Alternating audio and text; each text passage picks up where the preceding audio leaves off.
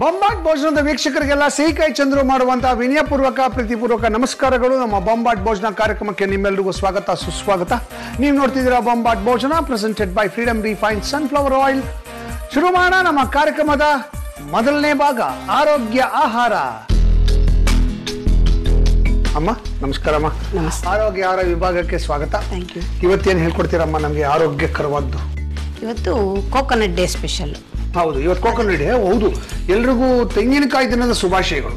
ಇಡೀ ವಿಶ್ವದಲ್ಲಿ ಎಲ್ಲರೂ ಇವತ್ತು ತೆಂಗಿನಕಾಯಿನ ಸೆಲೆಬ್ರೇಟ್ ಮಾಡ್ತಾರೆ. ಅದಕ್ಕೆ ವರ್ಲ್ಡ್ ಕೋಕೋನಟ್ ಡೇ ಅಂತ ಇವತ್ತು. ಅದಕ್ಕೆ ಇವತ್ತು ತೆಂಗಿನಕಾಯಿ ರಾಗಿ ಹಾಕಿ ಒಂದು ಪಾಯಸ ಮಾಡೋಣ. ವಾವ್, ಒಳ್ಳೆ ಕಾಂಬಿನೇಷನ್, ಹೊಸ ಕಾಂಬಿನೇಷನ್. ಏನೇನ್ ಬೇಕಮ್ಮ ಇದಕ್ಕೆ? ತೆಂಗಿನಕಾಯಿ ತುರಿ ಸ್ವಲ್ಪ ಜಾಸ್ತಿಯಾಗಿ ಇಟ್ಕೊಳ್ಳೋದು. ರಾಗಿಯನ್ನ ಹಿಂದಿನ ದಿವಸ ರಾತ್ರಿನೇ ನೆನೆಸ್ಬೇಕು. ಅದು ಚೆನ್ನಾಗಿ ನೆಂದಿರುವಂತಹ ರಾಗಿ, ಬಾದಾಮಿ, ದ್ರಾಕ್ಷಿ, ಗೋಡಂಬಿ, ಏಲಕ್ಕಿ ಪುಡಿ, ಬೆಲ್ಲ.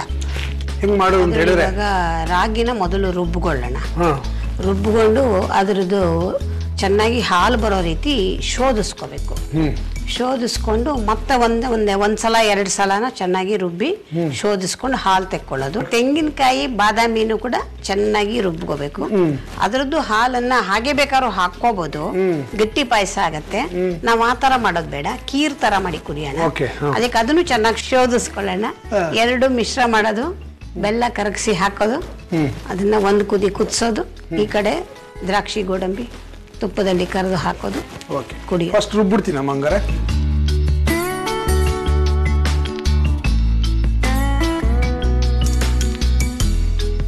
ಈ ರಾಗಿ ಹಾಲು ಬಾಯ್ ಮಾಡ್ಬೇಕಾದ್ರೆ ಹಾಲು ತೆಗಿತೀವಲ್ಲ, ರಾಗಿ ಹಾಲು ಅದೇ ತರ ಹಾಗೆ ಕೆದಕ್ತಾ ಇದ್ರೆ ಹಾಲು ಬಾಯಿ ಆಗತ್ತೆ. ಆದ್ರೆ ತುಂಬಾ ಹೊತ್ತು ಕೆದಕ್ಬೇಕಾಗುತ್ತೆ.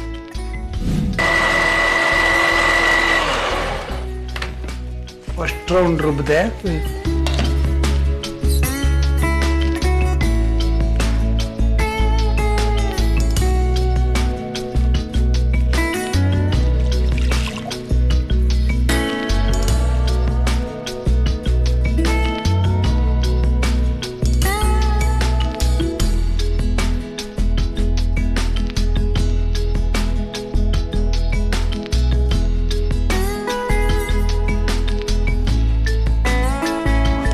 ಹಂಗೆ ರುಬ್ಬಿಟ್ಟು ಆಮೇಲೆ ನೀರು ಹಾಕ್ತೀನಿ.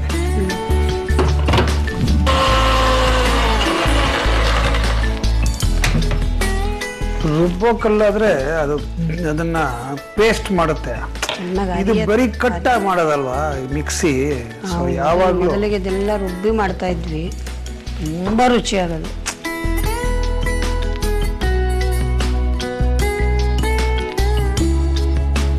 ಆಲ್ಮೋಸ್ಟ್ ಎಲ್ಲ ಬಂದಿದೆ.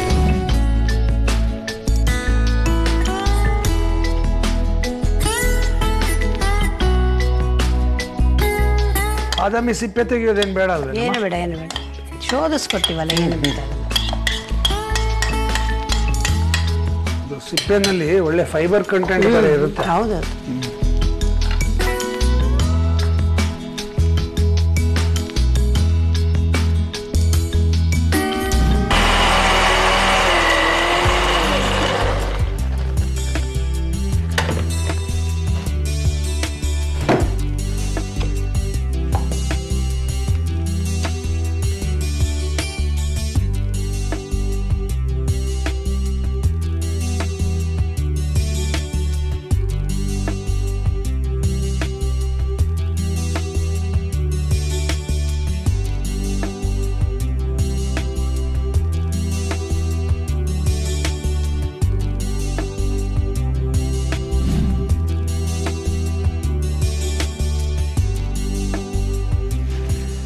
ಈಗ ಬೆಲ್ಲ ಕಾಯಿಸ್ಕೊಂಡ್ಬಿಟ್ಟು ಕರಗಿಸ್ಕೊಂಡು ಅದಕ್ಕೆ ಹಾಕ್ಕೊಂಡು ನಾನು ಪಾಯಸ ಮಾಡ್ತೀನಿ.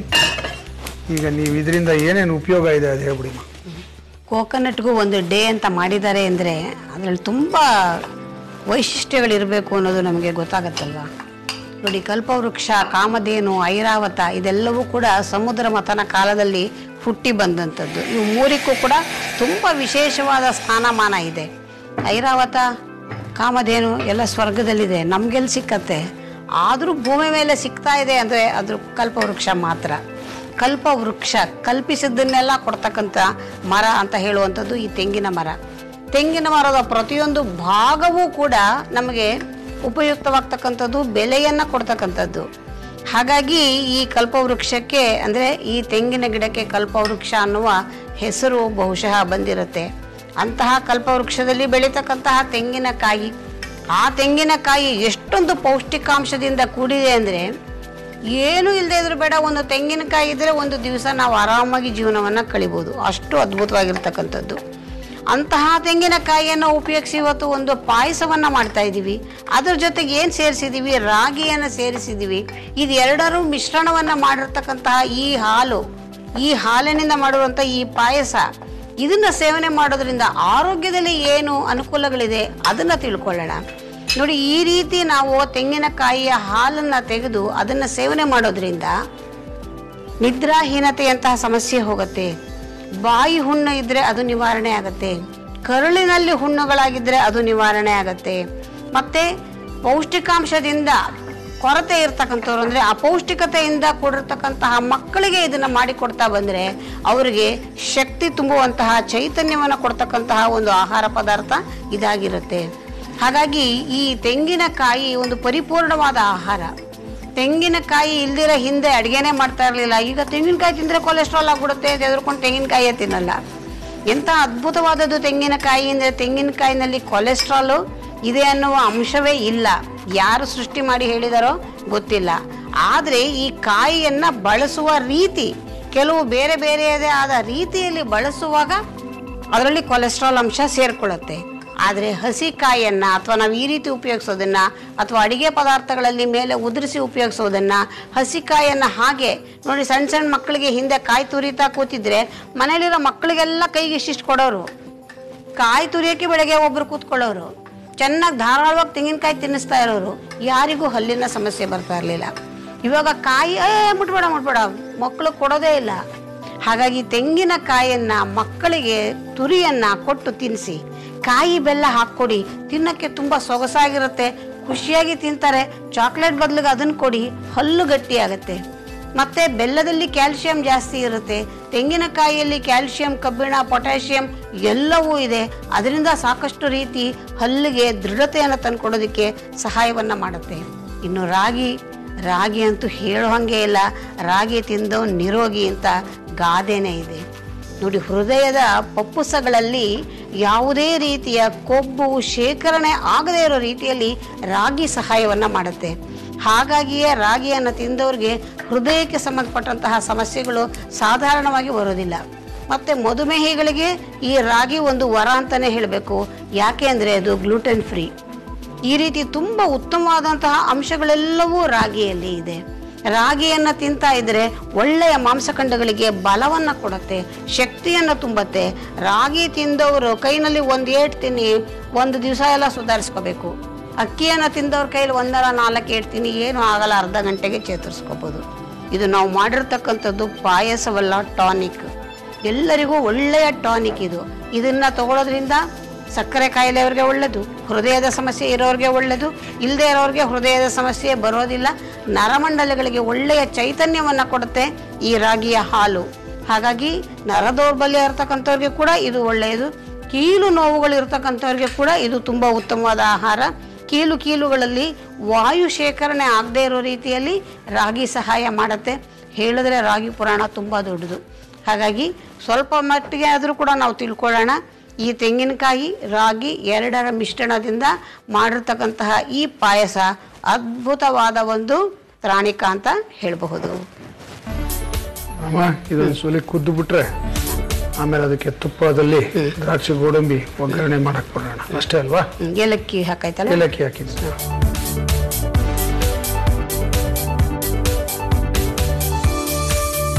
ಗಟ್ಟಿ ಆಗ್ತದೆ ಕೆಳಗಡೆ. ಅದೇ ಇದ್ರ ಹಲ್ವಾ ಮಾಡೋಕ್ರು ಅಷ್ಟೇ, ಕೈ ಬಿಡ್ದಿರ ಕೆದಕ್ತಾನೆ ಇರಬೇಕು, ಇಲ್ದಿರ ಒಂದೊಂದು ಕಡೆ ಗಟ್ಟಿ ಆಗ್ಬಿಡುತ್ತೆ.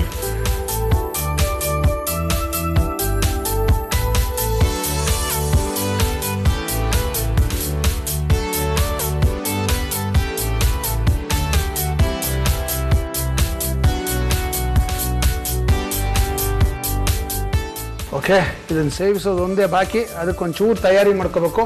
ಅಷ್ಟರಲ್ಲಿ ನಿಮ್ಮೆಲ್ರಿಗೂ ಒಂದು ರೀಕ್ಯಾಪ್. ತೆಂಗಿನಕಾಯಿ ರಾಗಿ ಪಾಯಸ ಮಾಡುವ ವಿಧಾನ: 8 ಗಂಟೆಗಳ ಕಾಲ ನೆನೆಸಿಟ್ಟ ರಾಗಿಯನ್ನು ಮಿಕ್ಸಿ ಜಾರಿಗೆ ಹಾಕಿ ಜೊತೆಗೆ ನೀರನ್ನು ಸೇರಿಸಿ ನುಣ್ಣಗೆ ರುಬ್ಬಿ ರಾಗಿ ಹಾಲನ್ನು ಶೋಧಿಸಿ ಅದರ ಹಾಲನ್ನು ಒಂದು ಪಾತ್ರೆಗೆ ಶೋಧಿಸಿಕೊಳ್ಳಿ. ಈಗ ಮಿಕ್ಸಿ ಜಾರಿಗೆ ತೆಂಗಿನಕಾಯಿ ತುರಿ, ನೆನೆಸಿಟ್ಟ ಬಾದಾಮಿ ಜೊತೆಗೆ ಸ್ವಲ್ಪ ನೀರನ್ನು ಸೇರಿಸಿ ನುಣ್ಣಗೆ ರುಬ್ಬಿ ಅದರ ಹಾಲನ್ನು ಸಹ ರಾಗಿ ಹಾಲು ಶೇಖರಿಸಿಕೊಂಡ ಪಾತ್ರೆಗೆ ಶೋಧಿಸಿಕೊಳ್ಳಿ. ಹೀಗೆ ಇದನ್ನು ಸಹ ಒಂದೆರಡು ಬಾರಿ ನೀರಿನೊಂದಿಗೆ ರುಬ್ಬಿ ಪೂರ್ತಿಯಾಗಿ ಅದರಲ್ಲಿನ ಹಾಲಿನ ಅಂಶವನ್ನು ಶೋಧಿಸಿಕೊಳ್ಳಿ.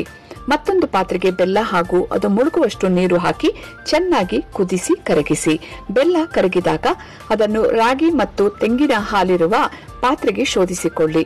ಮಿಶ್ರಣವನ್ನು ಸಣ್ಣ ಉರಿಯಲ್ಲಿ ಕೆದಕುತ್ತಾ ಕುದಿಸಿ. ಈಗ ಏಲಕ್ಕಿ ಪುಡಿ ಸೇರಿಸಿ ಚೆನ್ನಾಗಿ ಕುದ್ದ ನಂತರ ಒಗ್ಗರಣೆ ಪಾತ್ರೆಗೆ ತುಪ್ಪ ಹಾಕಿ ಬಿಸಿ ಮಾಡಿ ಅದಕ್ಕೆ ಗೋಡಂಬಿ ದ್ರಾಕ್ಷಿಯ ಒಗ್ಗರಣೆ ಮಾಡಿ ಪಾಯಸಕ್ಕೆ ಸೇರಿಸಿ. ನಿದ್ರಾಹೀನತೆ, ಬಾಯಿ ಮತ್ತು ಕರುಳಿನ ಹುಣ್ಣಿನ ಸಮಸ್ಯೆ ಇವುಗಳನ್ನು ನಿವಾರಿಸುವ ತೆಂಗಿನಕಾಯಿ ರಾಗಿ ಪಾಯಸ ಆಗಾಗ ಮಾಡಿ ಸೇವಿಸಿ. ಅದರ ರುಚಿಯೊಂದಿಗೆ ನಿರೋಗಿಗಳಾಗಿ ಎಲ್ಲರೂ ಬಾಳಿ. ಇವತ್ತು ಕೋಕೋನಟ್ ಡೇ ಅಂತ ಹೇಳಿ ಸ್ಪೆಷಲ್ ಆಗಿ ಮಾಡಿರುವಂತ ಕೋಕೋನಟ್ ರಾಗಿ ಪಾಯಸ. ಇದು ಬೊಂಬಾಟ ಇರುತ್ತೆ, ಅದೇ ಅನುಮಾನನೇ ಇಲ್ಲ. ಓಹೋ ಯಾ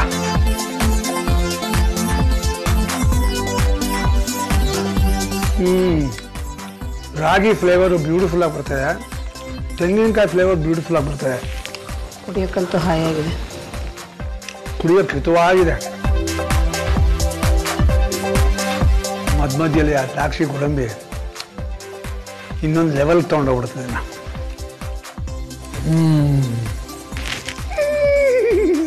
ಸೂಪರ್.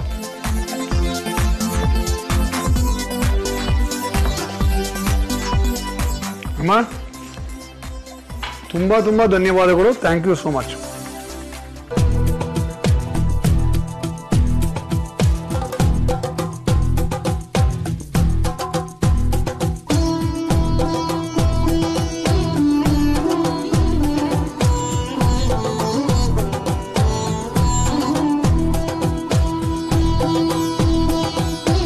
ಬೊಂಬಾಟ್ ಭೋಜನದ ನಮ್ಮೂರ ಊಟಕ್ಕೆ ನಿಮ್ಮೆಲ್ಲರಿಗೂ ಸ್ವಾಗತ ಸುಸ್ವಾಗತ. ನಮ್ಮೂರ ಊಟ ಮಾಡೋಕ್ಕೆ ನಾನಿವತ್ತು ಕುಕ್ಕೆಗೆ ಬಂದಿದ್ದೀನಿ. ಕುಕ್ಕೆಯಲ್ಲಿ ಕುಕ್ಕೆ ಸುಬ್ರಹ್ಮಣ್ಯ ದೇವಸ್ಥಾನಕ್ಕೆ ಬಂದಿದ್ದೀನಿ.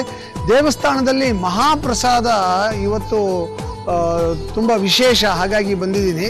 ಇಲ್ಲಿ ಕುಮಾರಧಾರ ನದಿಯ ತಪ್ಪಳದಲ್ಲಿ ಇರ್ತಕ್ಕಂಥ ಈ ಕುಕ್ಕೆ ಸುಬ್ರಹ್ಮಣ್ಯ ದೇವಸ್ಥಾನಕ್ಕೆ ಹಲವಾರು ಜನ ಯಾತ್ರಿಕರು ಬರ್ತಾರೆ. ಈ ಪುಣ್ಯಕ್ಷೇತ್ರಕ್ಕೆ ಬಂದು ಆ ಸುಬ್ರಹ್ಮಣ್ಯನ ಆಶೀರ್ವಾದವನ್ನು ಪಡ್ಕೊಂಡು ತಮ್ಮ ವರಗಳನ್ನು ಈಡೇರಿಸು ಅಂತ ಕೇಳಿಕೊಂಡು, ತಮ್ಮ ಹರಕೆಗಳನ್ನು ಈಡೇರಿಸು ಅಂತ ಕೇಳಿಕೊಂಡು ಪೂಜೆ ಮಾಡಿ ಇಲ್ಲಿಯ ಮಹಾಪ್ರಸಾದವನ್ನು ಸ್ವೀಕರಿಸಿ ಹೋಗ್ತಾರೆ. ಇವತ್ತು ಕೂಡ ನಾನು ಬಂದಿದ್ದೀನಿ. ಹಾಗೆ ದೇವರಿಗೊಂದು ನಮಸ್ಕಾರ ಹಾಕ್ಬಿಟ್ಟು ಇಲ್ಲಿಯ ಮಹಾಪ್ರಸಾದವನ್ನು ಸವಿದು ದೇವರ ಅನುಗ್ರಹವನ್ನು ಪಡೆದು ಹೋಗಬೇಕು ಅಂತ ಬಂದಿದ್ದೀನಿ. ನಾನು ಒಬ್ಬನೇ ಯಾಕೆ, ನೀವು ನನ್ನ ಜೊತೆಗೆ ಬನ್ನಿ, ಇಲ್ಲಿ ಹೇಗಿರುತ್ತೆ ಪ್ರಸಾದ ಎಲ್ಲ ನೋಡೋಣ. Follow me.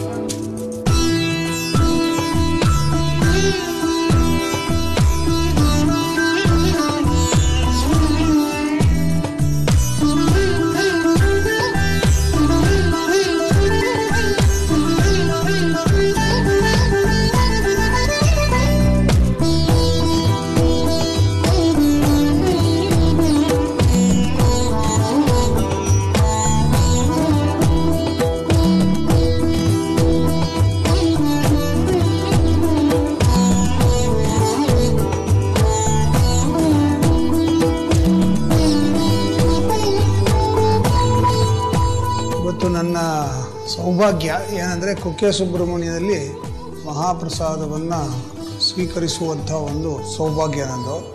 ಇಲ್ಲಿ ದಿನಕ್ಕೆ 12,000ರಿಂದ 15,000 ಜನಕ್ಕೆ ಮಹಾಪ್ರಸಾದ ವಿತರಣೆ ಆಗುತ್ತೆ. ಈ ವೀಕೆಂಡ್ ಬಂದ್ಬಿಟ್ರೆ ಇನ್ನೂ ಜಾಸ್ತಿ, ಅಥವಾ ಹಬ್ಬ ಹರಿದಿನಗಳು ಬಂದ್ಬಿಟ್ಟು ರಜೆಗಳು ಬಂದ್ಬಿಟ್ರೆ ಇನ್ನೂ ಜಾಸ್ತಿ. 30,000 ಜನದ ತನಕ ಇಲ್ಲಿ ಅನ್ನದಾನದ ವ್ಯವಸ್ಥೆ ಇದೆ. ಅಷ್ಟೇ ಅಲ್ಲ, ಸುತ್ತಮುತ್ತ ಒಂದು 4-5 ಶಾಲೆಗಳಲ್ಲಿ ಸುಮಾರು ಒಂದು 3,000ರಿಂದ 4,000 ಮಕ್ಕಳಿಗೆ ಅನ್ನದಾನದ ವ್ಯವಸ್ಥೆಯನ್ನು ಈ ಮಠದಿಂದ ಮಾಡ್ತಾರೆ. ಕೆಲವು ಸರ್ತಿ ನೆರೆಗಿರೆ ಬಂದು ಸಮಾಜಕ್ಕೆ ತೊಂದರೆ ಆದಂಥ ಸಂದರ್ಭದಲ್ಲಿ ಅಂಥ ಸಂತ್ರಸ್ತರಿಗೂ ಕೂಡ ಇಲ್ಲಿಂದನೇ ಪೂರ್ತಿಯಾಗಿ ಮಹಾಪ್ರಸಾದದ ಸರಬರಾಜು ಆಗತ್ತೆ. ಪ್ರತಿನಿತ್ಯ ಇಂಥ ಒಂದು ಅದ್ಭುತವಾದ ಸೇವೆ ಕುಕ್ಕೆ ಸುಬ್ರಹ್ಮಣ್ಯದಲ್ಲಿ ನಡೀತಿದೆ ಅಂದರೆ ಅದು ಒಂದು ಸಾಮಾನ್ಯವಾದ ವಿಚಾರ ಅಲ್ಲ. ನನ್ನ ಸೌಭಾಗ್ಯ ಇವತ್ತು ನಾನು ಇಲ್ಲಿ ಬಂದು ಪ್ರಸಾದವನ್ನು ಸ್ವೀಕರಿಸ್ತೇನೆ.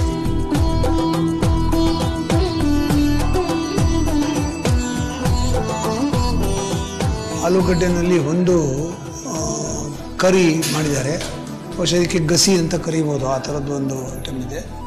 ಆಮೇಲೆ ಚಟ್ನಿ ಇದೆ, ನೋಡೋಣ ಹೆಂಗಿದೆ ಅಂತ.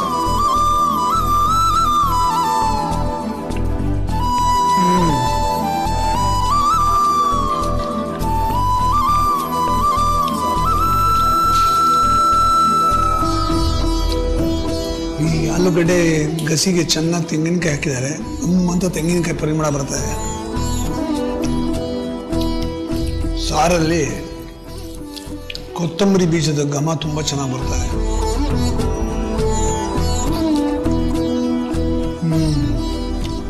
ಬಹಳ ಸಿಂಪಲ್ ಆದ ಊಟ, ರುಚಿಕರವಾದಂಥ ಊಟ ಇಲ್ಲಿ.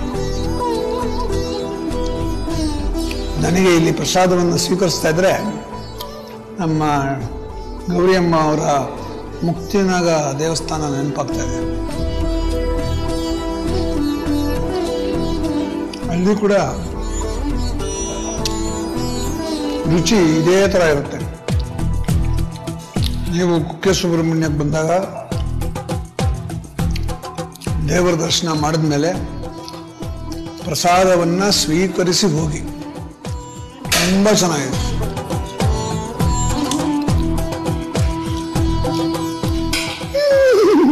ಸೂಪರ್. ಈಗ ಸೌತೆಕಾಯಿ ಹುಳಿ, ಮಂಗಳೂರು ಸೌತೆಕಾಯಿ ಹುಳಿ,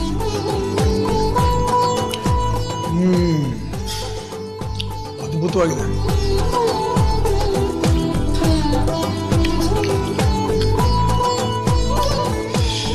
ಈ ಮಂಗಳೂರು, ಉಡುಪಿ, ಈ ಮಲೆನಾಡು ಈ ಕಡೆ ಎಲ್ಲ ಸೌತೆಕಾಯಿ ಮತ್ತು ಕುಂಬಳಕಾಯಿ ಅತಿ ಹೆಚ್ಚಾಗಿ ಬಳಸ್ತಕ್ಕಂಥ ಒಂದು ತರಕಾರಿ. ಬಿಟ್ರೆ ತಂಬುಳಿಗಳು ಬಹಳ ಫೇಮಸ್ ಈ ಕಡೆ. ಈ ಯಾತ್ರಾ ಸ್ಥಳಕ್ಕೆ ಬಂದಾಗ ಬೆಳಗ್ಗೆ ಕುಮಾರಧಾರ ನದಿಯಲ್ಲಿ ಸ್ನಾನ ಮಾಡಬೇಕು, ಬೆಳಗ್ಗೆ ಬಂದಿಲ್ಲ ಒಂದು ದರ್ಶನ ಮಾಡಬೇಕು. ಅದಾದಮೇಲೆ ಮಹಾಮಂಗಳಾರತಿ ಸಮಯಕ್ಕೆ ಬಂದು ಮತ್ತೊಂದು ದರ್ಶನ ಮಾಡಬೇಕು.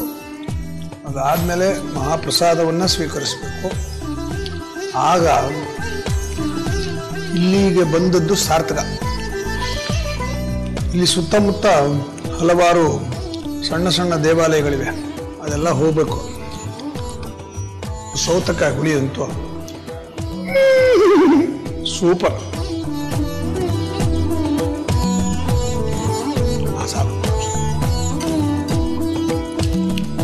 ಹೆಸರು ಬೇಳೆ ಪಾಯಸ,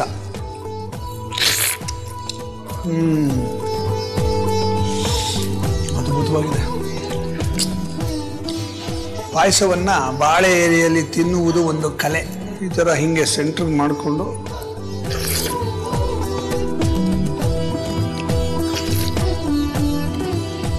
ಬೆರಳುಗಳಿಗೆ ತಗೊಂಡು ಹೀಗೆ ಸ್ವೀಕರಿಸ್ಬೇಕಿದನ್ನ.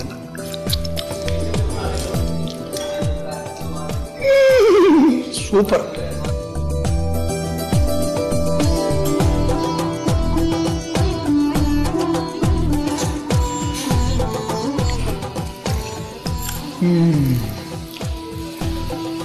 ಸ್ವರ್ಗ.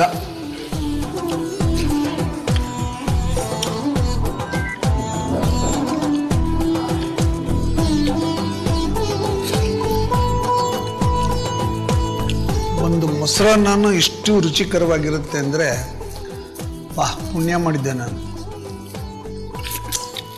ನೀವು ಅಷ್ಟೇ ಕುಕ್ಕೆ ಸುಬ್ರಹ್ಮಣ್ಯಕ್ಕೆ ಬನ್ನಿ, ಬಂದು ದೇವರ ದರ್ಶನ ಮಾಡಿ, ದೇವರ ಅನುಗ್ರಹ ಪಡೀರಿ. ನಿಮ್ಮ ಎಲ್ಲ ಇಷ್ಟಾರ್ಥಗಳನ್ನು ಅವನು ಈಡೇರಿಸ್ತಾನೆ, ಆಯಿತಾ. ಅದಾದಮೇಲೆ ಇಲ್ಲಿ ಪ್ರಸಾದವನ್ನು ಸ್ವೀಕರಿಸಿ ನಿಮ್ಮ ಜೀವನ ಸಾರ್ಥಕ ಅನ್ಸುತ್ತೆ.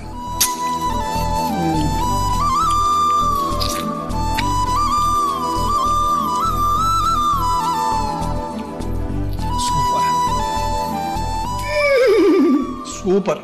ಇವತ್ತು ವರ್ಲ್ಡ್ ಕೋಕೋನಟ್ ಡೇ. ಎಸ್, ಇಡೀ ಪ್ರಪಂಚದಲ್ಲಿ ಎಲ್ಲೆಲ್ಲಿ ತೆಂಗಿನಕಾಯಿನ ಬಳಸ್ತಾರೋ, ತೆಂಗಿನಕಾಯಿ ಬೆಳೀತಾರೋ ಅಲ್ಲೆಲ್ಲರೂ ಇವತ್ತು ಖುಷಿಯಾಗಿ ಕೋಕೋನಟ್ ಡೇ ಮಾಡ್ತಾ ಇರ್ತಾರೆ. ನಾವು ನಮ್ಮ ಬೊಂಬಾಟ್ ಭೋಜನ ಪ್ರೋಗ್ರಾಮಲ್ಲಿ ನಾವು ತೆಂಗಿನಕಾಯಿನ ಬಳಸ್ತೀವಲ್ವಾ, ಹಾಗಾಗಿ ನಾವು ಕೂಡ ಇವತ್ತು ಕೋಕೋನಟ್ ಡೇ ಮಾಡೋಣ ಅಂತ. ಓಕೆ, ಶುರು ಮಾಡೋಣ ನಮ್ಮ ಕಾರ್ಯಕ್ರಮದ ಮುಂದಿನ ಭಾಗ, ನಳಪಾಕ. ನಳಪಾಕದಲ್ಲಿ ಇವತ್ತೊಬ್ಬರು ವಿಶೇಷ ಅತಿಥಿ ಬರ್ತಾರೆ. ಇವತ್ತು ನಂಗೆ ಭಾಳ ಖುಷಿಯಾಗಿದೆ. ಯಾಕೆ ಅಂದರೆ ಇವಾಗ ಬರ್ತಾ ಇದಾರಲ್ಲ ಈ ಅತಿಥಿ, ಇವರು ಭಾಳ ಒಳ್ಳೆ ಕಮಿಡಿಯನ್, ಸ್ಟ್ಯಾಂಡಪ್ ಕಮಿಡಿಯನ್ ಅಂತ ಹೇಳ್ತಾರಲ್ಲ, ಹಾಗೆ ಇವ್ರದ್ದು ಶೋಸ್ಗಳು ತುಂಬ ಚೆನ್ನಾಗಿರುತ್ತೆ. ಹೌಸ್ಫುಲ್ ಶೋಸ್, ಎಲ್ಲೇ ಹೋದ್ರೂ ಗಿಜಿ ಗಿಜಿ ಗಿಜಿ ಜನ ಇರ್ತಾರೆ. ಇವ್ರು ಬಾಯಿ ಬಿಟ್ಟರೆ ಎಲ್ಲ ನಗ್ತಾ ಇರ್ತಾರೆ, ಅಷ್ಟು ಚೆನ್ನಾಗಿ ಜನರು ನಗಿಸ್ತಾರೆ. ಒಂಥರ ವಿಶೇಷವಾದಂಥ ಕಲೆ ಅದು ಸ್ಟ್ಯಾಂಡಪ್ ಕಾಮಿಡಿ ಮಾಡೋದು. ಈಗ ಅವರು ಭಾಳ ದೊಡ್ಡ ಹೆಸರು ಮಾಡಿದ್ದಾರೆ. ಅದು ಒಂದು ಕಡೆ ಆದರೆ, ಇನ್ನೊಂದು ಕಡೆ ಅವರ ತಂದೆ ನಾನು ಭಾಳ ಆತ್ಮೀಯ ಗೆಳೆಯರಾಗಿದ್ವಿ. ಸೊ ನನ್ನ ಸ್ನೇಹಿತನ ಮಗ, ನನಗೆ ಮಗ ಇದ್ದಂಗೆ ಈ ಲೆವೆಲಲ್ಲಿದ್ದಾರೆ ಅಂದರೆ ನನಗಿಂತ ಖುಷಿ ಪಡೋರು ಇನ್ಯಾರಿರ್ತಾರೆ.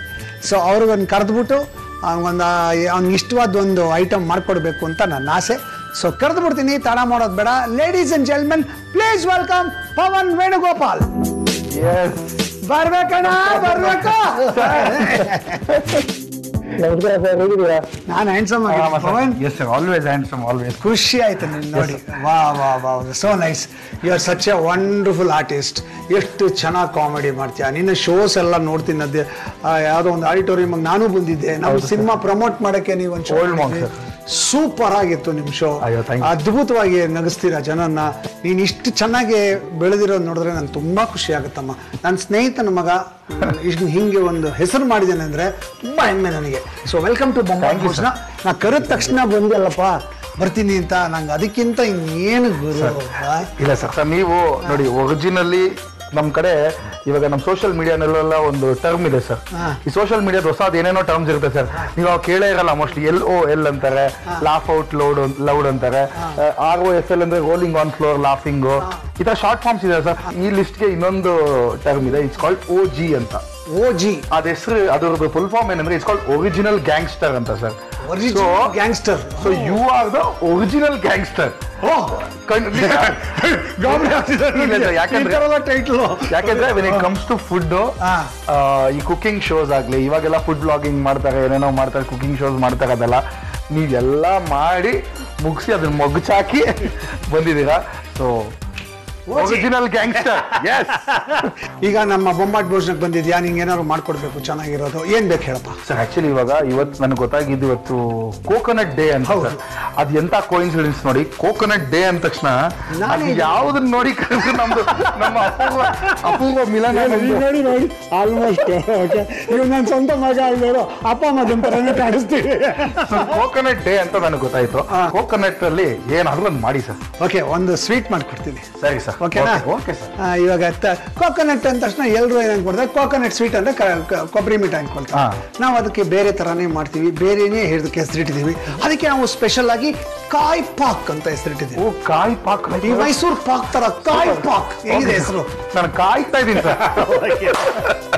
ಇವತ್ತಿನ ಸ್ಪೆಷಲ್ ಕಾಯಿ ಪಾಕ್. ಏನೇನು ಪದಾರ್ಥಗಳು ಬೇಕು ನೋಟ್ ಮಾಡ್ಕೊಳ್ಳಿ. ಮೊದಲನೇದಾಗಿ ನಾನಿಲ್ಲಿ ಕಾಯಿ ಅಂದ್ರೆ ಕೋಕೋನಟ್ ಇಟ್ಕೊಂಡಿದ್ದೀನಿ. ಡೆಸಿಕೇಟೆಡ್ ಕೋಕೋನಟ್ ಪೌಡರ್ ಇಟ್ಕೊಂಡಿದ್ದೀನಿ. ಇದು ಸುಮಾರು ಒಂದು 2 ಕಪ್ ಅಷ್ಟು. ಒಂದು ಅರ್ಧ ಲೀಟರ್ ಹಾಲು ಫುಲ್ ಫ್ಯಾಟ್ ಮಿಲ್ಕ್ ಇಟ್ಕೋಬೇಕು. ಆಮೇಲೆ 1 ಕಪ್ ಅಷ್ಟು ಕಲ್ಲ ಸಕ್ಕರೆ ಇಟ್ಕೊಂಡಿದ್ದೀನಿ, ಕೆಂಪು ಕಲರ್ ಕಲ್ಲ ಸಕ್ಕರೆ ಇಟ್ಕೊಂಡಿದ್ದೀನಿ. ಆಮೇಲೆ ಒಂದು 3 ರಿಂದ 4 ಟೇಬಲ್ ಸ್ಪೂನ್ ಅಷ್ಟು ರೋಸ್ ಸಿರಪ್, ಆಮೇಲೆ ರೋಸ್ ಎಸೆನ್ಸ್. ಡೆಕೋರೇಷನ್ ಮಾಡೋಕ್ಕೆ ಬಾದಾಮಿ ಚೂರು ಎಲ್ಲ ಇಟ್ಕೊಂಡಿದ್ದೀನಿ. ಸ್ವಲ್ಪ ತುಪ್ಪ ಬೇಕು ಟ್ರೇಗೆಲ್ಲ ಹಚ್ಕೊಳ್ಳೋಕ್ಕೆ ಎಲ್ಲ. ಸೊ ಇವಾಗ ಕಾಯಿ ಪಾಕ್ ಮಾಡೋಣ. ಫಸ್ಟ್ ಏನು ಮಾಡಬೇಕು ಅಂದರೆ ಈ ಪೌಡರ್ ಮಾಡ್ಕೊಂಡ್ಬಿಡಿ, ಈ ಶುಗರ್ನ.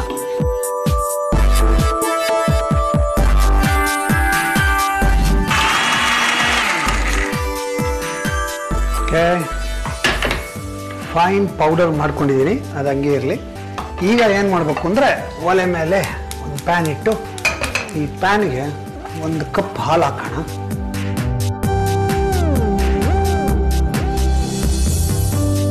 ಅದೇನಂದರೆ ಅದು ಚೆನ್ನಾಗಿ ಕುದ್ದು ಗಟ್ಟಿಗೆ ಆಗಬೇಕು.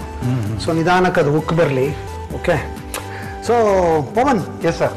ನೀನು you are A software engineer otherwise? ಹೌದು ಸರ್. ಅದರ್ವೈಸ್ ಎಲ್ಲ ಮೇನ್ಲಿ ಸಾಫ್ಟ್ವೇರ್ ಇಂಜಿನಿಯರ್. ಅದರ್ವೈಸ್ ನಾನು comedian. Okay.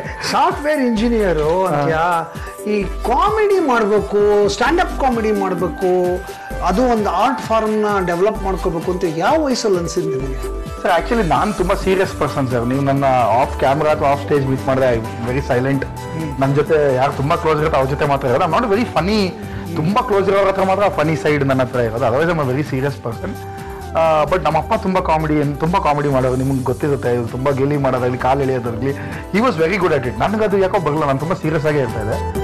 But little bit inclination was there. But ನಮ್ಮ ಒಂದು ವಿಡಿಯೋ ನೋಡಿದೆ ಸರ್, ಒಂದು stand up comedy video. Praveen Kumar ಅಂತ ಒಬ್ರು, ಅವ್ರು ಯೂಟ್ಯೂಬಲ್ಲಿ ಇವಾಗ ತಮಿಳ್ ಸ್ಟ್ಯಾಂಡಪ್ ಕಾಮಿಡಿ ಮಾಡ್ತಾ ಇದ್ದಾರೆ ಜಾಸ್ತಿ. ಅವ್ರು ಇಂಗ್ಲೀಷ್ ಸ್ಟ್ಯಾಂಡಪ್ ಕಾಮಿಡಿ ಮಾಡ್ತಾಯಿದ್ರು, ಪ್ರವೀಣ್ ಕುಮಾರ್ ಅಂತ. ಅವ್ರೊಂದು ವಿಡಿಯೋ ನೋಡಿದೆ. ಒಂದು ವಿಡಿಯೋ ನೋಡಿದ್ಮೇಲೆ ನನಗನ್ನಿಸ್ತು ಇದು ನಾನು ಮಾಡ್ಬೋದಲ್ಲ ಅಂತ. ಅದಕ್ಕೆ ರೀಸನ್ ಏನಂದರೆ, ಆ ಇಡೀ ವಿಡಿಯೋನಲ್ಲಿ ಅವರ ಒಂದು ಡಿಸ್ಅಡ್ವಾಂಟೇಜಸ್ ಅಥವಾ ಶಾರ್ಟ್ ಕಮಿಂಗ್ಸ್ ತಾನೇ ಕಾಮಿಡಿ ಮಾಡ್ತಾಯಿದ್ರು. ಫಾರ್ ಎಕ್ಸಾಂಪಲ್, ಕೂದಲುದ್ವಾಗ ಅದಕ್ಕೊಂದು ಜೋಕ್ ಹೇಳಿರೋರು, ನನ್ನ ದಪ್ಪಗಿದ್ದೀನಿ ಅಂದರೆ ಅದಕ್ಕೊಂದು ಜೋಕ್ ಹೇಳೋರು, ನನ್ನ ಹುಡುಗಿ ಸಿಗಲಿಲ್ಲ, ಲವ್ ಮಾಡಿದ್ರೆ ಸಿಗಲ್ಲ, ಇದಕ್ಕೊಂದು ಜೋಕ್ ಹೇಳೋರು. So it was all self ಡೆಪ್ರಿಕೇಟಿಂಗ್. ನನಗಿದು ಲಿಬರೇಷನ್ ಥರ ಆಗೋಯ್ತು. ಓ ಮೈ ಗಾಡ್, ಇದು ನಿನ್ನ ನೆಗೆಟಿವ್ಸ್ನೇ ನೀವು ಸೆಲೆಬ್ರೇಟ್ ಮಾಡೋ ಥರ ಇದೆಯಲ್ಲ ಇದು ಅಂತ.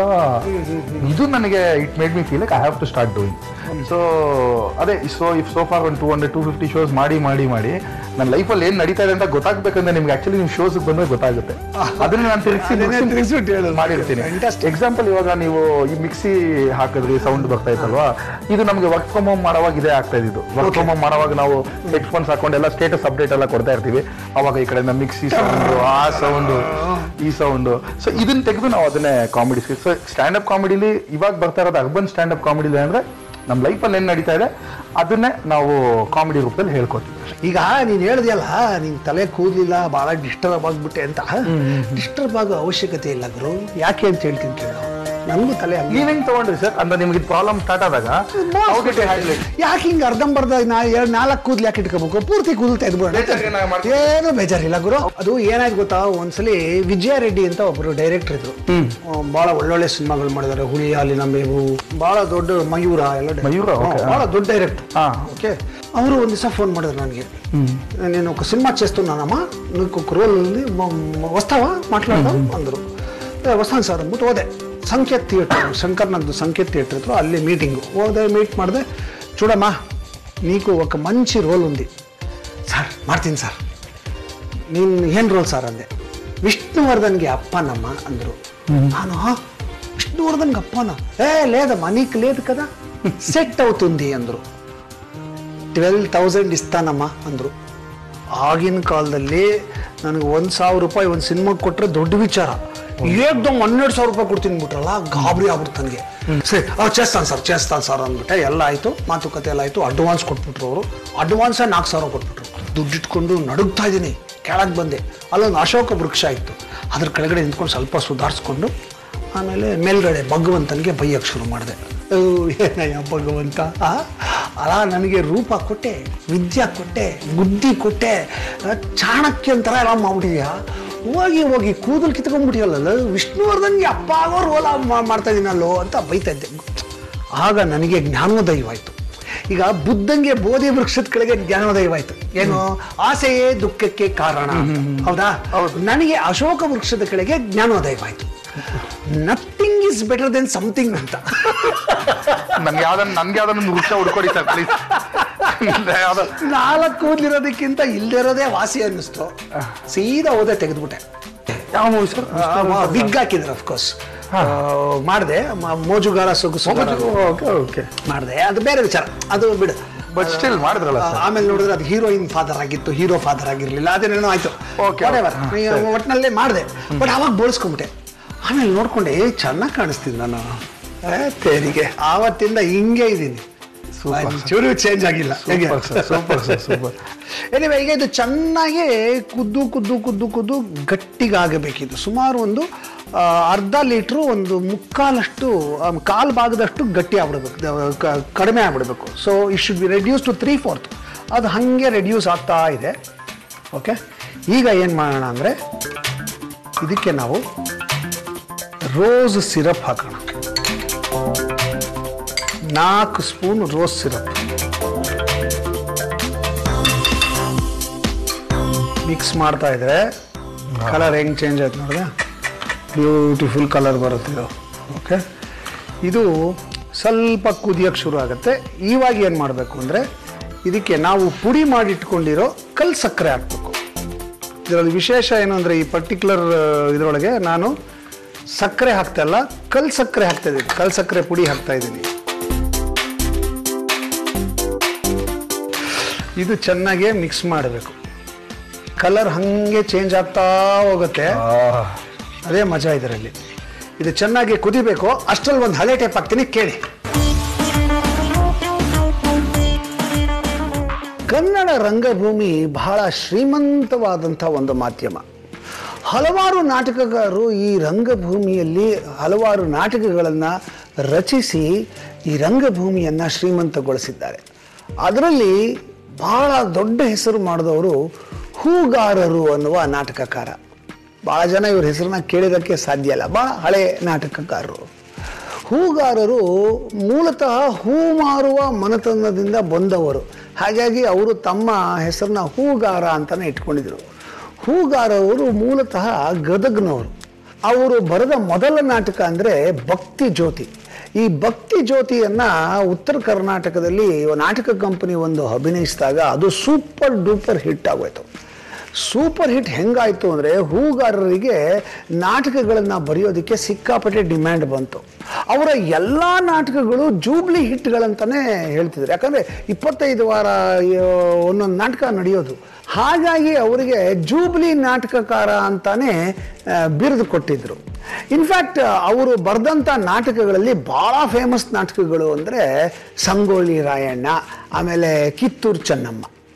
ಇನ್ಫ್ಯಾಕ್ಟ್ ನಮ್ಮ ಪಂತುಲು ಅವರು ಒಂದು ಚಾರಿತ್ರಿಕ ಸಬ್ಜೆಕ್ಟ್ ಮಾಡಬೇಕು, ಹಿಸ್ಟಾರಿಕಲ್ ಫಿಲ್ಮ್ ಮಾಡಬೇಕು ಅಂತ ಯೋಚನೆ ಮಾಡಿದಾಗ ಅವರಿಗೆ ಮೊದಲು ಕಣ್ಣಿಗೆ ಬಿದ್ದಿದ್ದು ಈ ಕಿತ್ತೂರು ಚೆನ್ನಮ್ಮ ನಾಟಕ. ಅವರು ಅದನ್ನೇ ಕಥಾವಸ್ತುವಾಗಿಟ್ಟುಕೊಂಡು ಹೂಗಾರರ ಕೈಲೇನೆ ಚಿತ್ರಕಥೆ ಮತ್ತು ಸಂಭಾಷಣೆಯನ್ನು ಬರೆಸಿದ್ರು. ಆಮೇಲೆ ಅದರಲ್ಲಿ ಆ್ಯಕ್ಟು ಕೂಡ ಮಾಡಿಸಿದ್ರು. Kittur Chennamma super duper hit ಆಯಿತು. ಆದರೆ ಒಂದು ದುರಂತ ಗೊತ್ತಾ ನಿಮಗೆ? ಹೂಗಾರರ ಮತ್ತೆ ಯಾವ ನಾಟಕನೂ ಸಿನಿಮಾ ಆಗಲೇ ಇಲ್ಲ. ಓಕೆ, ಇದು ಚೆನ್ನಾಗಿ ಕುದೀತಾ ಇದೆ.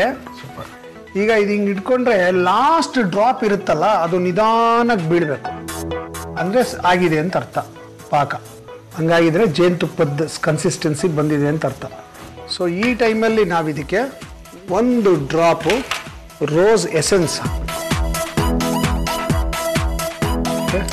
ಅಷ್ಟೇ, ಘಮ್ ಅಂತ ಪರಿಮಳ ಬರುತ್ತೆ.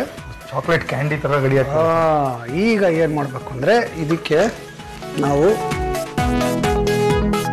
ಈ ಡೆಸಿಕೇಟೆಡ್ ಕೋಕೋನಟ್ ಪೌಡ್ರ್ ಇದೆಯಲ್ಲ ಅದು ಹಾಕ್ಕೊಂಡು ಮಿಕ್ಸ್ ಮಾಡಬೇಕು. ಇದು ಚೆನ್ನಾಗಿ ಮಿಕ್ಸ್ ಆಗಿ ಗಟ್ಟಿಯಾಗಿ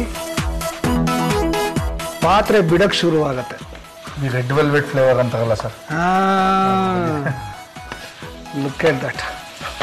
ಇದು ಹಂಗೆ ಒಂಚೂರು ಕೆದಕ್ತಾರೋ ಅಷ್ಟರಲ್ಲಿ ಒಂದು ಕೆಲಸ ಮಾಡ್ಬಿಡ್ತೀನಿ. ಏನಿಲ್ಲ, ಹಾಂ ಸರ್, ಒಂದು ಟ್ರೇ ತಗೊಂಡು ಈ ಟ್ರೇಗೆ ಒಂದು ಸ್ವಲ್ಪ ತುಪ್ಪ ಸವರ್ಕೋಬೇಕು. ಓಕೆ,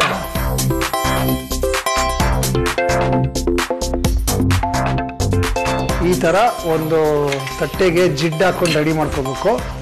ಇದು ಚೆನ್ನಾಗಿ ಮಿಕ್ಸ್ ಮಾಡ್ತಾ ಇದ್ರೆ ಇದು ನೀಟಾಗಿ ಹೊಂದ್ಕೊಳ್ಳುತ್ತೆ. ಚೆನ್ನಾಗಿ ಆಗಿದೆ ಅಂದರೆ ಹಿಂಗೆ ಪ್ರೆಸ್ ಮಾಡಿದ್ರೆ ನೀಟಾಗಿ ಪ್ರೆಸ್ ಆಗೋ ತನಕ ಆಗಬೇಕು. ಓಕೆ, ಇದಾಗಿದೆ. ಇದು ಆಫ್ ಮಾಡಿಬಿಡ್ತೀನಿ. ಈಗ ಇದನ್ನು ಇದಕ್ಕೆ ಹಾಕಿ ಸ್ಪ್ರೆಡ್ ಮಾಡ್ಕೊಳ್ಳೋಣ.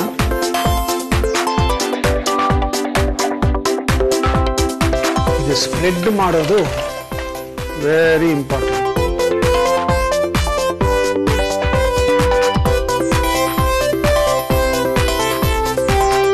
ಇದು ಚೆನ್ನಾಗಿ ಪ್ರೆಸ್ ಮಾಡಿದ್ಮೇಲೆ ಇದ್ರ ಮೇಲೆ ಸಿಲ್ವರ್ ಫಾಯಿಲ್ ವರ್ಕ್ ಅಂತ ಕರೀತಾರೆ ಅದನ್ನ. ಅದು ಚಾಯ್ಸು, ಬೇಕಾದರೆ ಹಾಕ್ಬೋದು, ಇಲ್ಲದೇ ಬಿಡ್ಬೋದು.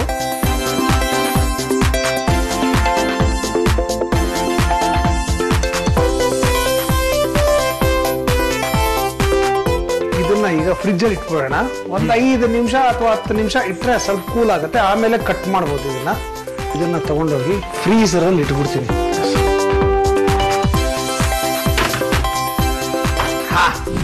ಈಗ ಇದು ತಣ್ಣಗಾಗಿದೆಯಾ ಒಂದು ಸ್ವಲ್ಪ ನೋಡೋಣ. ಓಕೆ,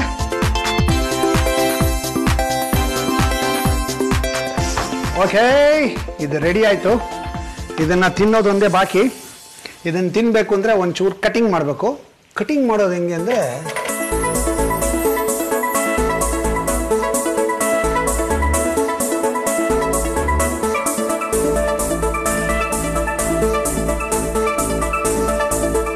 ತಿನ್ನಕ್ಕೆ ಮುಂಚೆ ಏನು ಮಾಡಬೇಕು ಅಂದರೆ ಇದನ್ನು ಸ್ವಲ್ಪ ಡೆಕೋರೇಟ್ ಮಾಡಬೇಕು. ಬಾದಾಮಿ ಚೂರುಗಳನ್ನ ಮೇಲೆ ಒಂದಿಟ್ಬಿಟ್ಟು ಹಿಂಗೆ ಪ್ರೆಸ್ ಮಾಡಬೇಕು ಅಷ್ಟೇ.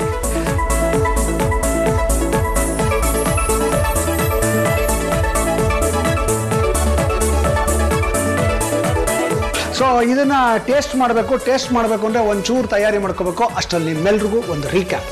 ಕಾಯಿ ಪಾಕ್ ಮಾಡುವ ವಿಧಾನ: ಮಿಕ್ಸಿ ಜಾರಿಗೆ ಕೆಂಪು ಕಲ್ಲು ಸಕ್ಕರೆ ಹಾಕಿ ನುಣ್ಣಗೆ ಪುಡಿ ಮಾಡಿ ಒಂದು ಪ್ಯಾನ್ಗೆ ಹಾಲು ಹಾಕಿ ಕುದಿಸಿ. ಚೆನ್ನಾಗಿ ಕುದ್ದು ಹಾಲು ಗಟ್ಟಿ ಆದಾಗ ಅದಕ್ಕೆ ರೋಸ್ ಸಿರಪ್ ಹಾಕಿ ಮಿಕ್ಸ್ ಮಾಡಿ ಸ್ವಲ್ಪ ಕುದಿಸಿ. ನಂತರ ಪುಡಿ ಮಾಡಿಟ್ಟ ಕೆಂಪು ಕಲ್ಲು ಸಕ್ಕರೆ ಪುಡಿ ಸೇರಿಸಿ ಅದು ಕರಗಿ ಮಿಕ್ಸ್ ಆಗುವವರೆಗೂ ಕುದಿಸಿ. ಮಿಶ್ರಣ ಜೇನುತುಪ್ಪದಷ್ಟು ಗಟ್ಟಿ ಆದಾಗ ಅದಕ್ಕೆ ರೋಸ್ ಎಸೆನ್ಸ್ ಹಾಕಿ ಚೆನ್ನಾಗಿ ಮಿಕ್ಸ್ ಮಾಡಿ.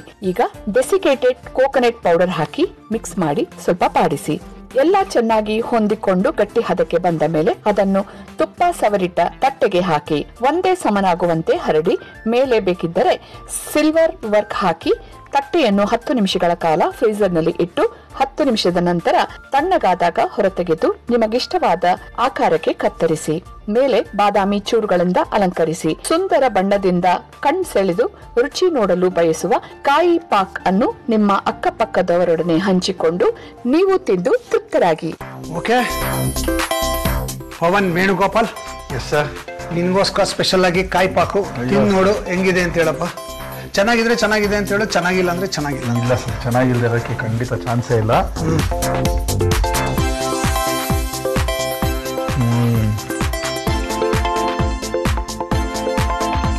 ವರ್ಲ್ಡ್ ಎಲ್ಲ ಸ್ಲೋ ಮೋಷನ್ ಆಗೋಯ್ತು ಸರ್. ವರ್ಲ್ಡ್ ಸ್ಲೋ ಮೋಷನ್ ಆದ್ರೆ ಸಕ್ಸಸ್ ಅಂತ. ಚೆನ್ನಾಗಿದೆ ಅಂತ ನಾರ್ಮಲ್ ಈ ಕೊಬ್ಬರಿ ಮಿಠಾಯಿ ಯಾವ ತರ ಅಲ್ಲ ಇದು. ನೀವು ಹೇಳ್ದಂಗೆ ಇದೊಂಥರ ಬೇರೆ ಆ ಕೋಕೋನಟ್ ಪೌಡರ್ ಅಲ್ಲಿ ಮಾಡಿರೋದ್ರಿಂದ ಬೇರೆ texture, feel. S, you have to eat it to believe it. ಸ್ವಲ್ಪ ಬೇರೆ, ಸ್ವಲ್ಪ ವೆಸ್ಟರ್ನ್ ಸೈಡ್ ಟೇಸ್ಟ್ ಇದ್ದಂಗಿದೆ. ಹೌದಾ? Very nice. ಏನಂದ್ರೆ ಇದು ತುಂಬಾ ತಣ್ಣಗಾಗಬೇಕು. ಅಂದ್ರೆ it should temperature should come to room temperature.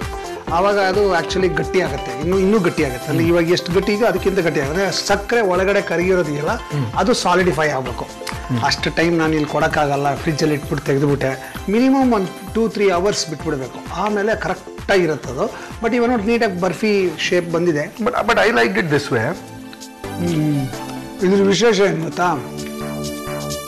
ಆ rose flavour, rose essence. Okay, ನಾನು ರೋಸ್ ಸಿರಪ್ ಹಾಕಿದ್ದೀನಿ, ಆಮೇಲೆ ರೋಸ್ ಎಸೆನ್ಸ್ ಹಾಕಿದ್ದೀನಿ. ಬಾಯಿ ತುಂಬ ಗಮ್ ಅಂತ ಇದೆ ಇದು. ನಮ್ಮಮ್ಮ ಬೈತಾರೆ ಜಾಸ್ತಿ ತಿಂದರೆ. ಸಖತ್ತಾಗಿದೆ, ಸೂಪರ್. ಅದಕ್ಕೋಸ್ಕರ ಕಾಯ್ತಾ ಇದ್ದೆ. ಎಷ್ಟು ಚೆನ್ನಾಗಿದೆ ಅಂದರೆ ನನ್ನ ಬಾಯಿನೊಂದು ಹನಿಗನ ಬರುತ್ತೆ. ಕೇಳಿ. ಬ್ಯಾಂಕಿನಲ್ಲಿ ಸಿಬ್ಬಂದಿ ಚೆಕ್ ಕ್ಯಾಶ್ ಮಾಡುತ್ತಾರೆ. ಬ್ಯಾಂಕಿನಲ್ಲಿ ಸಿಬ್ಬಂದಿ ಚೆಕ್ ಕ್ಯಾಶ್ ಮಾಡುತ್ತಾರೆ. ಮನೆಯಲ್ಲಿ ನನ್ನ ಮಡದಿ ಜೇಬಲ್ಲಿ ಕ್ಯಾಶ್ ಚೆಕ್ ಮಾಡುತ್ತಾಳೆ.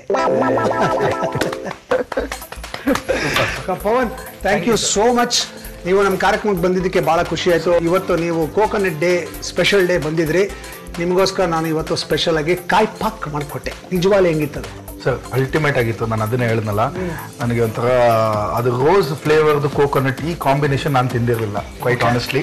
ಯೂಶಲಿ ಕೋಕೋನಟ್ ಬರ್ಫಿ ವೈಟ್ ಅಥವಾ ಯೆಲ್ಲೋ ಇರುತ್ತೆ. It is definitely unique sweet, ಅದಂತೂ ನಿಜ. ಸೊ ಒಂದು 5-6 ಸ್ವೀಟಲ್ಲಿ it will stand out. People will ask ಏನಿದು ಅಂತ ಕೇಳ್ತಾರೆ, ಅದಂತೂ ನಿಜ. Thank you. ಒಂದ್ಸಲಿ ಬೆನ್ ತಟ್ಬಿಟ್ಟು ಶಬಾಷ್ ಅನ್ಬೇಕು. ಅಯ್ಯೋ ಸರ್, ನೋಡಪ್ಪ, ಇವಾಗ ಇಲ್ಲಿ ಬರೋ ಗೆಸ್ಟ್ ಎಲ್ಲ ನಮ್ ಬೆನ್ ತಟ್ಟಿ ಶಬಾಷ್ ಅನ್ಬೇಕು ಅನ್ನೋದು ಒಂದು ಕಷ್ಟ. ಖುಷಿ ಆಯ್ತಾ? ತಟ್ಟಿ ಶಬಾಷ್ ಅನ್ಬೇಕು. Thank you. ನಿಮಗೆ ಬೊಂಬಾಟ್ ಭೋಜನ ತಂಡ ವತಿಯಿಂದ ಒಂದು ಸ್ಮಾಲ್ ಟೋಕನ್. ಇದು ನಿಮ್ಮ ಮನೆಯ ಪೋರ್ಟಿಕೋದಲ್ಲಿ ಮಿಂಚಬೇಕು. ಓಕೆ, ನಿಮ್ಮ ಮನೆ ಒಳಗೆ ಮಿಂಚೋದಿಕ್ಕೆ ಇದು ಕಾಫಿ, ಟೀ, ಹಾಲು, ಬೋರ್ನ್ವಿಟಾ ಅದೇನು ಕುಡಿತೀರೋ ಅದೆಲ್ಲವೂ ಇದರಲ್ಲೇ ಕುಡಿಬೇಕು. ಓಕೆ, ಕುಡಿಬೇಕಾರೆಲ್ಲ ಸಿಹಿ ಕೈ ಚಂದ್ರನ ಬೊಂಬಾಟ್ ಭೋಜನ ನೆನೆಸ್ಕೋಬೇಕು. ಡೆಫಿನೆಟ್ಲಿ ಈ ಸಲ ಕಪ್ಪು ನಮ್ದೆ. ಬೊಂಬಾಟ್ ಭೋಜನದ ಒಂದು ಪುಸ್ತಕ ನಿನಗೆ ಅಡಿಗೆ ಮಾಡ್ತೀನಿ ಅಂತ ಹೇಳಿದ್ಯಾ. 112 ಅಡಿಗೆ ಇದೆ, ಎಲ್ಲ ಪ್ರಯೋಗ ಮಾಡಿ ಫೀಡ್ಬ್ಯಾಕ್ ಕೊಡಪ್ಪ. ಖಂಡಿತ. ನೀನು ಎಲ್ರೂ ನಗ್ಸಿ ಜೀವನದಲ್ಲಿ ಎಲ್ರಿಗೂ ಖುಷಿ ಕೊಡ್ತೀಯಾ, ಅಂದರೆ ಎಲ್ಲರ ಲೈಫಲ್ಲೂ ಒಂದು ವಾಮ್ತ್ ಕೊಡ್ತೀಯಾ. ಹೀಗೆ ಖುಷಿಯಾಗಿರೋ, ಸಿಹಿಯಾಗಿ ಮಾತಾಡ್ತಾ ಇರೋ, ಎಲ್ರಿಗೂ ಸಿಹಿ ಹಂಚು. Okay, thank you so much. Thank you so much. I very happy to be here sir. ಅವಾಗ ಕರೀತಾರೆ, ನಮ್ಮ ಮನೇಲಿ ಇಲ್ಲೇ ಹತ್ರನೇ ಇರೋದು. ನನಗೆ ಗೊತ್ತು. ಏನು ಗೊತ್ತಾ, ನಿಮ್ಮ ತಂದೆ ವೇಣುಗೋಪಾಲ್ ನಾನು ಭಾಳ ಆತ್ಮೀಯ ಗೆಳೆಯರು. ಓಕೆ, ನವೀನ್ ಯಾಲಂಕಿ ಅಂತ ಒಬ್ಬ ಇದ್ದ, ಅವನು ಪ್ರಮೋದ್ ಅಂತ ಒಬ್ಬ ಇದ್ದ, ಹೌದು, ವೇಣು, 3 ಜನ, ನಾವು 4 ಜನ. ಯಾವಾಗಲೂ ಯಾವುದೇ ಸೀರಿಯಲ್ ಮಾಡಿದ್ರು ನಾವು 4 ಜನ ಕೆಲಸ ಮಾಡ್ತಿದ್ವಿ. ಅದರಲ್ಲಿ ಒಂದೊಂದು ಟೈಮ್ ನವೀನ್ ಮಿಸ್ ಆಗ್ಬಿಡೋದು, ಯಾಕಂದ್ರೆ ಅವನು ಇಂಡಿಪೆಂಡೆಂಟ್ ಪ್ರೊಡ್ಯೂಸರ್ ಆದ ಮಿಸ್ ಆಗ್ಬಿಡೋದು. ಬಟ್ ವೇಣು ಪ್ರಮೋದ ನನ್ನ ಸೀರಿಯಲಲ್ಲಿ ಗ್ಯಾರಂಟಿ ಒಂದು ರೋಲ್ ಅವ್ರು ಇಬ್ಬರಿಗೂ. ಅದರಲ್ಲೂ ವೇಣುಗಂತೂ ಪರ್ಮನೆಂಟಾಗಿ ನನ್ನ ಸೀರಿಯಲಲ್ಲಿ ಇನ್ಸ್ಪೆಕ್ಟರ್ ರೋಲ್ ಕೊಡ್ತಿದ್ದೆ. ಅಂದರೆ ನನ್ನ ಎಲ್ಲ ಗೆಳೆಯರಲ್ಲಿ ತುಂಬ ಆತ್ಮೀಯ ನಿಮ್ಮಪ್ಪ. ಇವತ್ತು ನಮ್ಮ ಜೊತೆ ಇಲ್ಲ, ಬಟ್ ನಿನ್ನ ರೂಪದಲ್ಲಿ ಅವನು ನೋಡ್ತಾ ಇದ್ದೀನಿ. ನನಗೆ ಅದು ಭಾಳ ಖುಷಿ ಆಗ್ತಾ ಇದೆ ನನಗೆ. I am so proud of you. I wish you all success. ಜೀವನದಲ್ಲಿ ಏನೇನು ಸುಖ ಸಂತೋಷ ಎಲ್ಲ ಸಿಗಬೇಕು ಅದೆಲ್ಲವೂ ನಿನಗೆ ಸಿಗಲಿ. Thank you so much sir. Thank you. God bless you. Thanks a lot. ಒಳ್ಳೆಯದಾಗಲಿ. Thank you. Okay, thank you so much. So ಈಗ ಪ್ರಶ್ನೆ ನಿಮ್ಮದು, ಉತ್ತರ ನಮ್ಮದು.